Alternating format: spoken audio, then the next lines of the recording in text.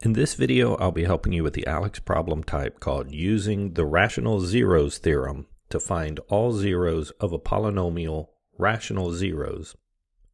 And here we're given the function f of x and told that it has at least one rational zero, and we're asked to find all of the zeros for this function.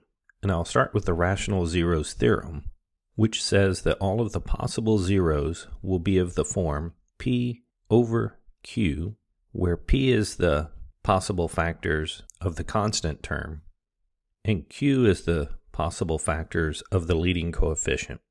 So for p, our possible factors of 4 are plus and minus 1, plus and minus 2, and plus or minus 4. For q, the possible factors of 9 are plus and minus 1, plus and minus 3, and plus or minus 9.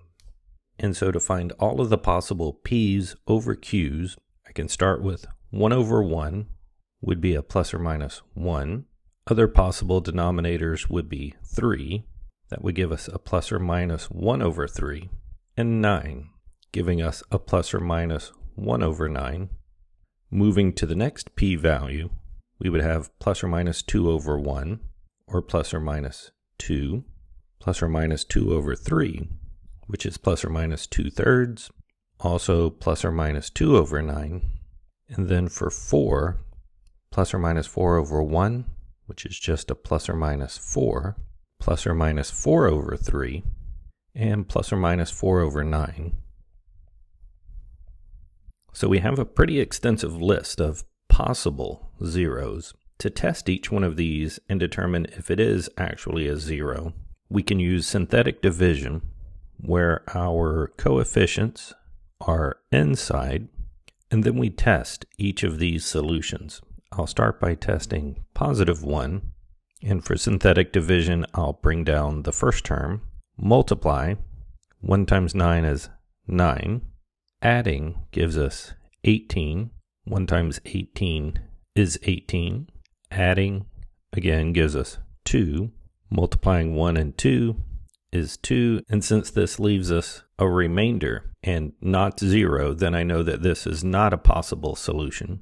So I'm going to cross off positive 1, but then we would also need to test a negative 1. So negative 1 times 9 is a negative 9. Adding gives us 0. Negative 1 times 0 is 0. Adding gives us a negative 16. Negative 16 times negative 1 gives us a positive 16, and again, we get a remainder, so negative 1 is not a solution either.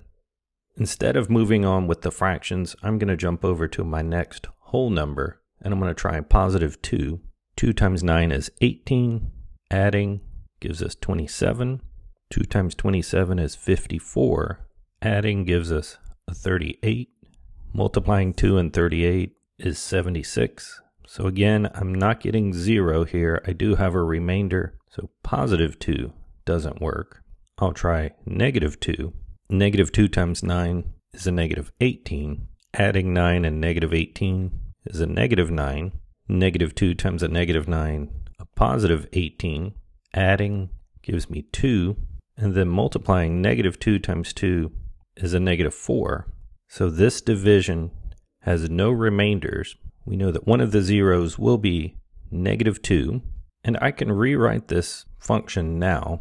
If negative 2 is a 0, then I can write this as an x plus 2 times, and these are my new coefficients. So at 9x squared minus 9x plus 2. And to find the zeros that result from this portion, I can attempt to factor by either trial and error or the AC method. And by trial and error, this would either be 3x and 3x, or 9x and 1x. And since that final term is a positive 2, the signs have to be the same.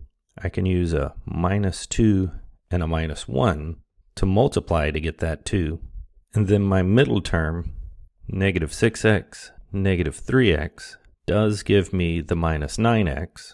So I have successfully factored the second portion, and these will provide additional zeros. 3x minus 2 equals 0, gives us 3x equals 2, and dividing x equals 2/3. So this is my second 0. And then from the other side, 3x minus 1 equals 0. 3x would equal 1, and x equals 1/3. So I have my two additional zeros, 2/3 and 1/3, and I can write those along with the other 0, and this would be my full list of rational zeros for this polynomial.